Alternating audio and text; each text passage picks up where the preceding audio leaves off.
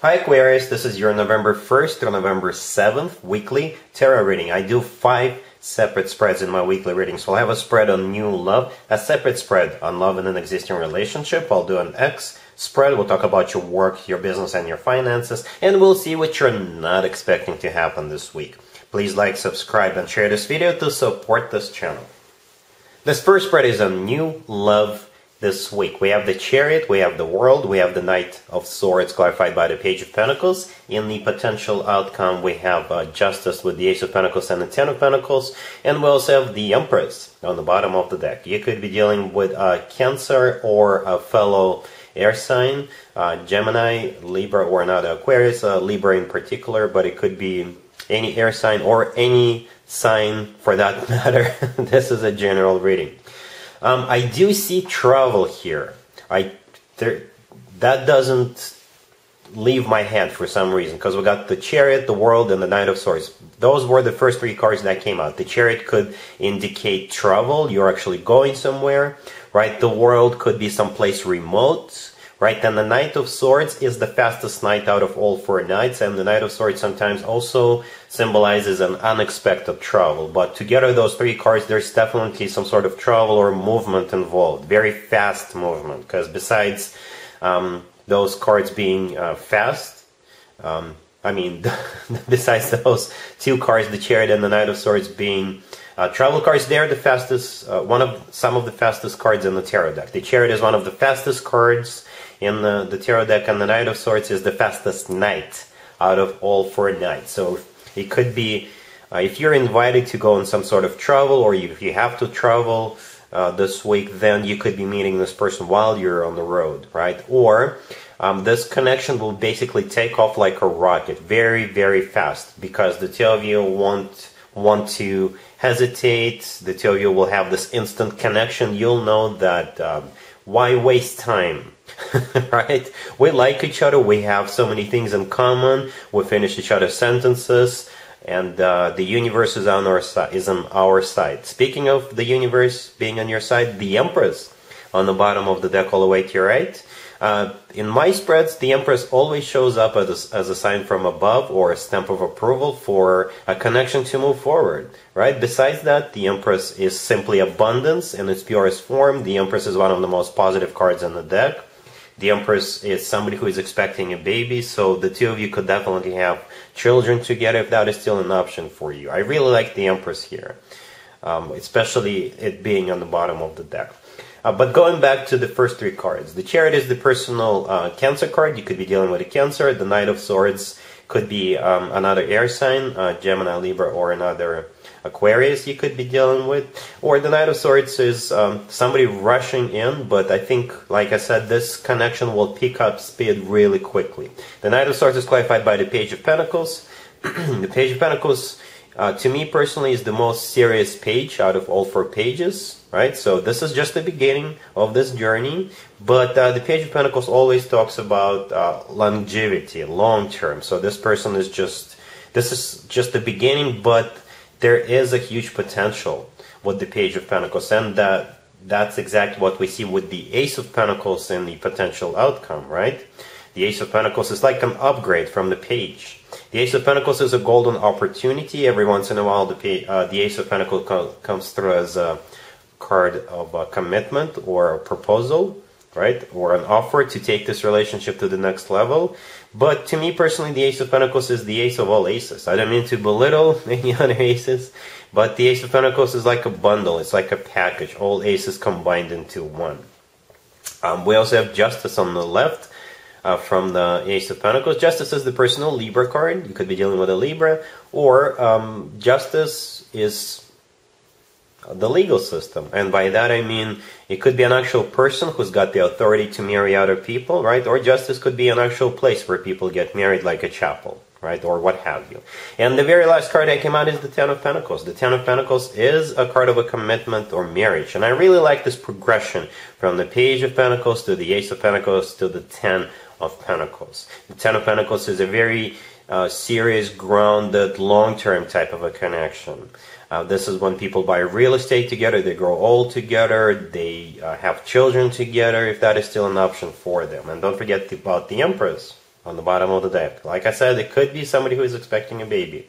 So overall, Aquarius, I really like it. It's going to take off like a rocket. If you're traveling this week, you could be meeting this person while you're traveling, and you don't have to be traveling really far. But with the World card being here, it could be a remote destination. And by the way, the World is my happy end card as well. As we all know, every single tarot card has multiple meanings, right? And one of the meanings of the World is a happy end. So yeah, there is a great potential. And nobody is wasting any time. Nobody is wasting any time. So this person is going to be right down your alley, Aquarius, because I know you're an air sign. You like to, move forward quickly, and that's exactly what we see here. All right? Really happy for you. Congratulations. Aquarius, if you are already married or if you're in a relationship, this spread is for you. We have the Ten of Swords clarified by Strength. We have the Ace of Pentacles, the Two of Pentacles. In the outcome, we have the Six of Swords clarified by the Fool. And we also have the Hermit on the bottom of the deck. You could be dealing with a Leo or Virgo. But most likely, you're dealing with your boyfriend, your girlfriend, your significant other. So what I see here is one of you, it could be you or your person, your significant other, has been harboring some sort of an idea or something they wanted to share with you, something they wanted to do with you, start with you, have some sort of a new beginning with you. They've been harboring, they've been thinking about it, perhaps they've been perfecting it in their own heads. And this week, they're not going to be holding back anymore. They're going to let you know what that is. All right? So the Hermit on the bottom of the deck all the way to your right. You could be dealing with a Virgo, but the Hermit is probably either you or your significant other doing some soul searching, thinking about something, an idea or an offer or some sort of an opportunity. It could be some sort of a bright idea. Perhaps they want to start a business. Perhaps they want to, leave their 9-to-5 and start their own business. Perhaps they want to start it with you. But it could be about anything, some sort of a change, right? So it's a light bulb moment, a light bulb went off in their head at some point in the past, and they've been thinking about it non-stop. But they've been holding back and not letting you know, not sharing it with you. Perhaps they wanted to make sure when they do share it with you, it's perfect, right? So this week they're going to be share it with. They're going to share it with you. The first card that came out is the Ten of Swords, and it's clarified by Strength. Strength is the personal Leo card, but I think the Ten of Swords is a card of ending, and Strength could play out as a card of somebody holding back. So they're going to stop holding back, and with the Ace of Pentacles, they're going to present it to you. That idea that they've been thinking about, an offer for you, or something among those lines, right? And in their mind, the Ace of Pentacles, or if that's you, Aquarius, presenting this idea, in your mind, it is a golden opportunity. The person on the receiving end will have to think about it. They'll have to think about it together with you, because the next card that came out is the Two of Pentacles. The Two of Pentacles is all about, should we do this? Should we stay? Should we go? Should we move? Should we start this new business? Should we buy this new house? Should we sell our house and go travel? Right? Should we quit our jobs and go travel? It could be anything. And I got really curious myself. I don't usually do it in couples spreads, but I pulled the outcome for you guys. And in the outcome, we have the Six of Swords and the Fool. I usually don't pull outcomes because there's two people already in this relationship or marriage, and I usually let you guys, figure it out. Two brains is better than one, right? But in this case, I got really curious because we had the Two of Pentacles. So anyway, the outcome is yes, you're going to go for it. The outcome is a new beginning. The outcome is taking a risk. The outcome is embracing this idea or offer with the Ace of Pentacles. The Six of Swords is a card of movement or moving towards something. And the Fool is a brand new beginning, right? Taking a leap of faith. So most likely, the Ace of Pentacles is that good. It's that perfect idea or an opportunity that the two of you are going to go for it. All right? Cool. Let's see if anybody comes back from the past for you, Aquarius, this week. Keep in mind, it could be somebody from a couple of months ago, a year ago, or a couple of years ago, so it doesn't have to be the most recent ex. We have the Wheel of Fortune, clarified by Judgment. We have the Four of Cups. Then we have the Ace of Swords, clarified by the Queen of Swords. And we have the Five of Swords on the bottom of the deck. You could be dealing with pretty much anybody. I don't know what this person did to you, but you're going to be infuriated when this person shows back up. Infuriated. Oh boy. You're going to let them have it. Anyway, we have the Wheel of Fortune, the first card that came out. This is somebody coming back in, wanting to restart a cycle with you. I was hoping to get a Court card as I was clarifying the Wheel of Fortune, but we got the Judgment card, right? Judgment is somebody coming back from the past. So somebody is coming back from the past after all. The very next card that came out is the Four of Cups. The Four of Cups is a card of a rejection. So I don't think you're going to be even hesitating. You're rejecting this person right away. And like I said, it could get ugly for that person. Because the rest of the cards on the table, this is you just letting them have it. So we got the Ace of Swords, clarified by the Queen of Swords, and the Five of Swords on the bottom of the deck. The Queen of Swords, that is you, male or female, absolutely doesn't matter. And you see, it's kind of symbolic that the Queen of Swords is holding up a sword, and that's exactly the sword we see in the Ace of Swords, and in the Five of Swords there is also a person carrying swords. So what it means that you got your sword out, and you're not afraid to use it. You're going to be swinging left and right, hopefully not literally, but verbally. This person will hear a few things they will later regret they ever came back to you, you know. The Five of Swords, this is a card of a major fight. The Five of Swords, this is you getting really infuriated with this person. Alright, so yeah, Aquarius, that's what I see here. Let's talk about your work, your business, and your finances, Aquarius, this week. We have the Ace of Pentacles, we have the Five of Wands, we have the Four of Pentacles, clarified by the Seven of Wands, and we also have the Hangman on the bottom of the deck. I see fierce competition here, Aquarius. You could be competing for a new job, you could be competing for a promotion. If you're on your own business, you could be competing for a marketplace. Something along those lines, but there's definitely a competition. Right? The Ace of Pentacles, the first card I came out, it is a golden opportunity. It could be a new job, a promotion, or has something to do with business, right? And the Five of Wands, the next card over, is a card of competition in this particular case. You're definitely competing with other people or other companies. It's going to take a little while because we have the Hangman on the bottom of the deck all the way to your right. The Hangman is a situation that is stuck, that is not moving anywhere, so they'll just let you fight it out. I'm just going to be very straightforward with you, right? So somebody here is waiting for this to unfold, and it could be somebody who is like a hiring manager, right? So they will interview all of you and just pick the one who stands out of the crowd.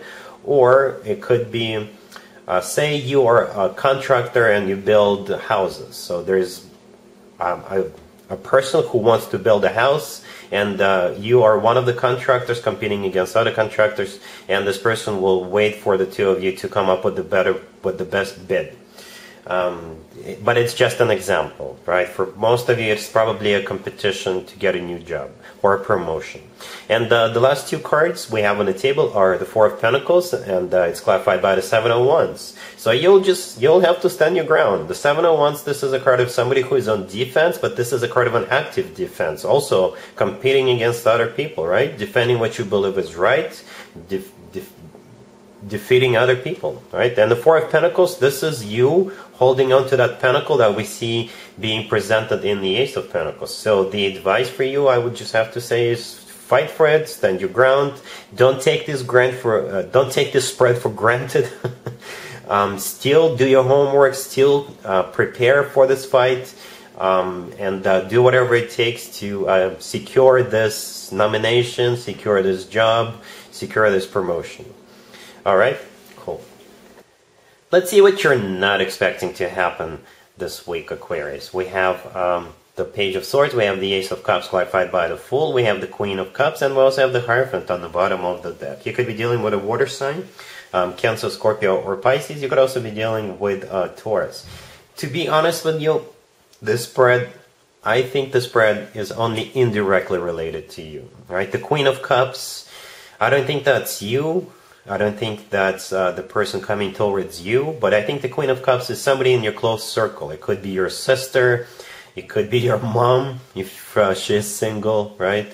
It could be your friend, somebody you work with, a relative, right? And what you're not expecting is this Queen of Cups announcing that they're getting married with somebody else. Perhaps it's going to be happening very quickly, or they were hiding it from everybody. But this week, you'll hear some news about them, this Queen of Cups and the other person getting married.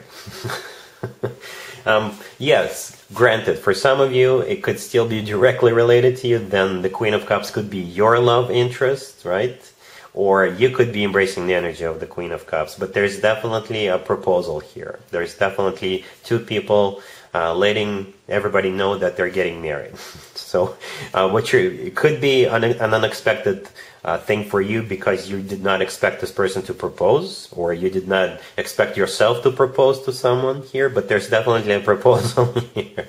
But for most of you, like I said, this is somebody you know, and out of the blue, you'll be hearing some news about them getting married. So the Page of Swords, in this spread, I believe this is a message. Right? Every once in a while, or in most cases, I should probably say, the Page of Swords is somebody spying on someone, keeping tabs on someone, but the Page of Swords is also a message, right? So you will hear some news.